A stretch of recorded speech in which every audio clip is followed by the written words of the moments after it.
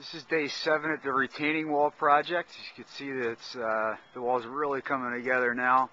You can see essentially the finished height here, how it kind of steps down into the existing grade.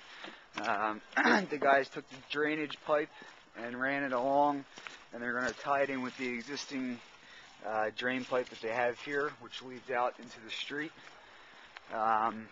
But it really looks nice, and the only other thing we have to do now is finish off this one other section of wall that they're doing at the end.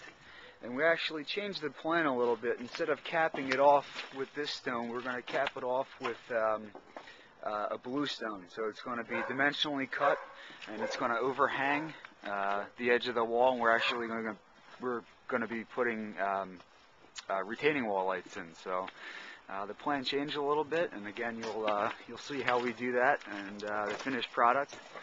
And it's really coming together. You can see the geotextile fabric in the back that runs all along. All the drainage stone in the back that helps to alleviate all that soil pressure and water pressure every time it rains.